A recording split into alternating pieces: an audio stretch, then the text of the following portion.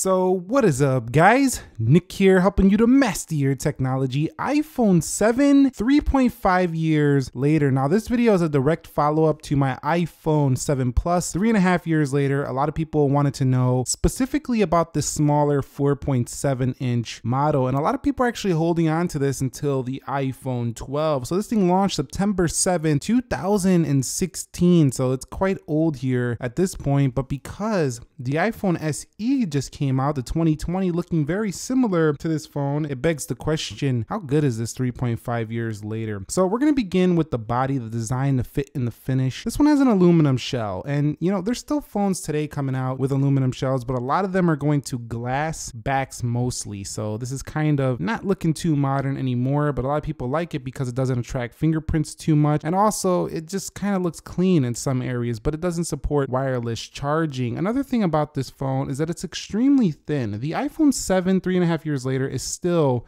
one of the thinnest phones out there. It's thinner than the 11 Pro. It's thinner than the iPhone 11. It's super thin, which makes it really light as well at 138 grams. This thing right here is a feather weight of a phone. You barely even feel it in your pocket. Sometimes you're going to be digging around thinking, where's my phone? What happened to it? Yeah, pretty light here. And again, because it looks just like the 2020 SE mostly, you could say that this design really isn't ultra outdated.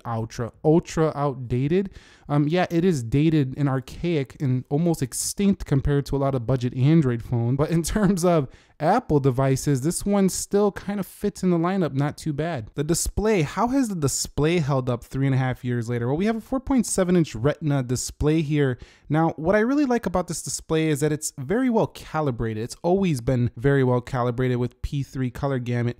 This thing right here, no True Tone, but it did have a very fast 3D touch shortcut feature where you could just kind of punch in very quickly. Now, the SE even has a haptic feel, which is still nice, but it's a little bit slower than this one right here. So definitely the display besides True Tone is still quite nice, and of course you can still enable dark mode brought in iOS 13. Another thing about this display is that it has no notch, no cutouts, nothing like that. It's the full 16:9 resolution, which isn't bad for you. And so when you go into like a browser, for example, and you're reading, you kind of don't have no obtrusions at the top or the bottom. And then when you are watching videos, when you put it into landscape mode, it will still show the whole video. You probably are not going to have no black bars, anything like that.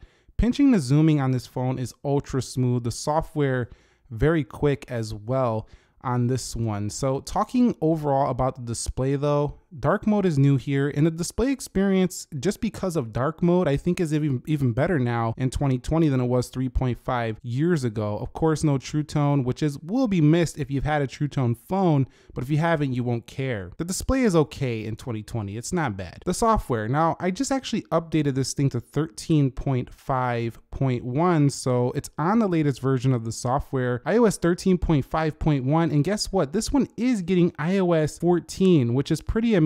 But so it's a little bit different than the newer iPhones. You swipe up from the bottom for your control center, you swipe down from the top for notifications, but at least you can still see your battery percentage, unlike the newer iPhones right there. But other than that, the software is up to date. And how many phones from 2016 still have up-to-date software? And because the A10 Fusion was such a good chipset, although it is aging now, it still performs rather well. I mean, you could use this phone day to day with no issues. It's really not slow whatsoever. Apple still sells an iPad with the same CPU in it, although that's going to get replaced soon.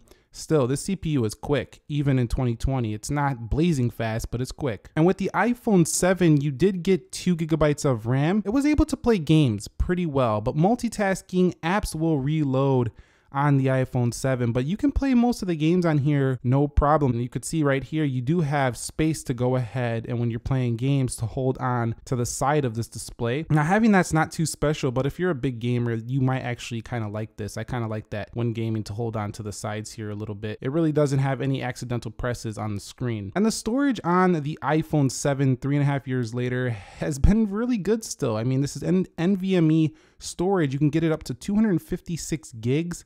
So it's not like Apple was behind in 2016 on storage offerings, although you were going to pay a big premium in 2016 to get 256 gig on the iPhone 7. And now I want to move on to the camera 3.5 years later. Now, this camera can still outperform a lot of Android competitors, especially in the budget price range. I mean, this phone you can get for a couple $100 and you still get a pretty phenomenal camera. I do like the 7 Pluses better as it does have portrait mode, but the video is where it still shines. iPhones are always great video cameras, and you can get a budget iPhone like this and get a pretty good video quality that's not going to really let you down for the iPhone 7. Now, the front-facing camera on here is a little bit weak. It does only 1080p video recording, 7 megapixels. Again, the results, for some reason, they still turn out very good, even though, you know, it's not the highest resolution sensor or anything like that. You still get a good overall picture out of the front-facing camera, and live photos is available. So the camera overall, no smart HDR. You still got to go into the camera settings to go ahead and tweak anything with this phone, which I've always thought is a little bit ridiculous, because even budget Android phones can go ahead and tweak the settings right from the camera. And here's your premium iPhones that can't even not do this. You can only go up to 4K 30 on the recording, so it's not, you know, your highest recording available. 4K 60 came with the iPhone 8 that came right after this. You see that almost slipped out of my hands because that aluminum can be quite slippery without a case. And so the iPhone 7 was the first iPhone to get rid of headphone jack, and 3.5 years later, most people have AirPods or Bluetooth headphones and are over it by now. But how do the speakers sound now? Should you buy iPhone 11 Pro or Pro Max now? It's been about 8 months. Now, since this was the first gen of the speakers, I find them to be a little bit lower than the iPhone 8, the iPhone XR, the 11. All those newer phones have louder speakers,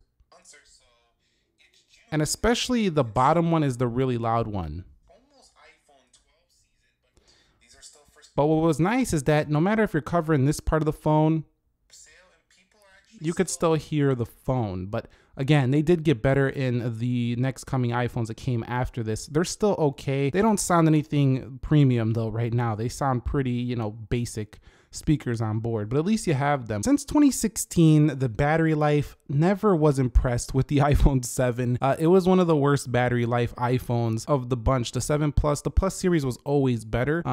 It's not horrible. Like it's not like you can't get through a day if you're not using your phone that much, but I'm saying if you're like using your phone a lot, this one is definitely not getting you through a day. I already replaced this one once in here. That's why it still says 99% capacity.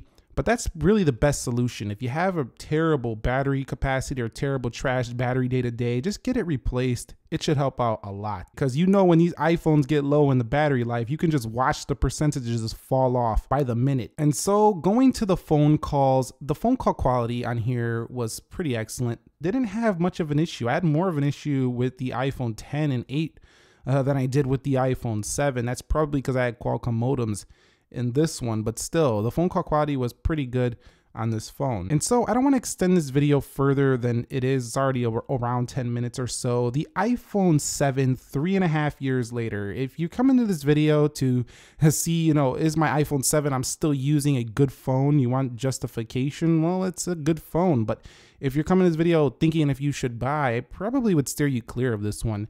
3.5 years later, I probably would say go for the iPhone 8 if you want a budget old iPhone.